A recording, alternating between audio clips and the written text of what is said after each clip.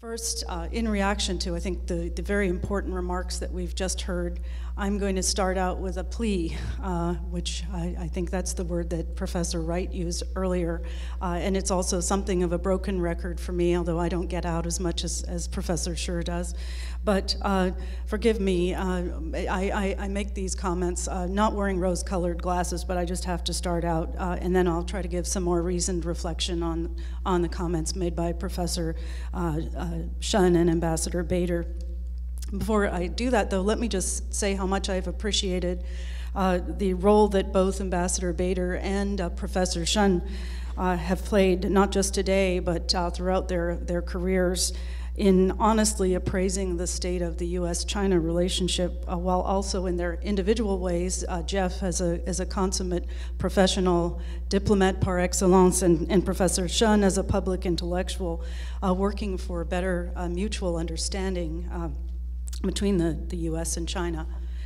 I valued the message in Ambassador Bader's terrific book on Obama and China, which ends with comments on his observation that it's a challenge American presidents have to strike the right balance between maintaining U.S. strength and watchfulness, but also being wary of falling into the classic security dilemma wherein each side sees hostile intent in the other's growing capabilities.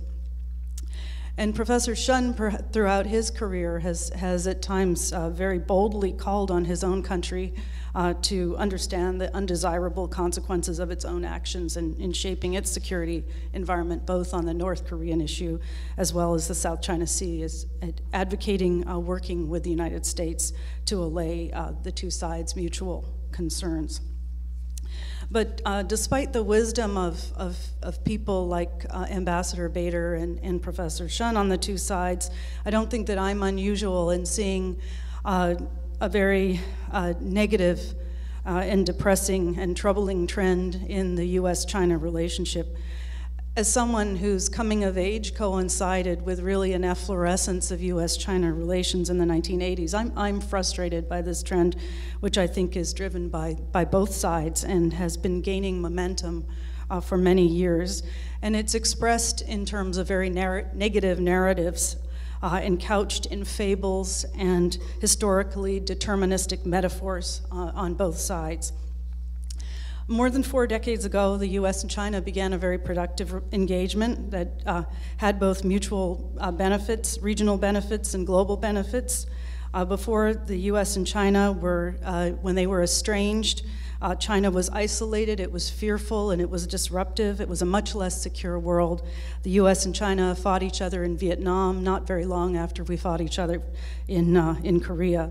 The Asia-Pacific was divided, and regimes on both sides of the Cold War ideological divide were authoritarian. The last 4 decades have seen regional integration, both economic and multilateral. Governments across Asia have become steadily more democratic and no longer isolated. The Chinese people are seeing greater personal prosperity and also greater security from their own national politics. China is also now, according to PPP measures, the world's largest economy. And when I got to China in the 80s, per capita GDP was about $300. Now it's $8,000. So all of that's familiar to all of you. There have been 4 decades of positive gains on the balance sheet for both sides. But suddenly, I think we're at a point, I think a lot sooner than either the United States or China had ever imagined, when China sees itself as a global power, like the United States, comparable to the United States, although comprehensively it recognizes it's weaker. And the United States sees China as a near-peer competitor. The prevailing language coming out of China presents a very negative narrative of U.S.-China relations that is essentially a story of U.S. efforts to contain it rather than a story of the benefits of U.S.-China engagement and cooperation. I apologize, Clay told me I had more time, so I'm gonna go on. Yeah, so, This is not so surprising because on the U.S. side, references to China are increasingly framed in terms of threats to U.S. interests in multiple spheres. I won't go on to talk about the reasons for this, but certainly domestic politics is a factor in the United States right now. On the Chinese side, you have a regime that is facing the challenge of performing surgery on or maybe an exorcism on an unhealthy and a debauched economic system, trying to do that without killing it. Or maybe it's just the loud decibel level that we allow the precautionary voices of both of our militaries.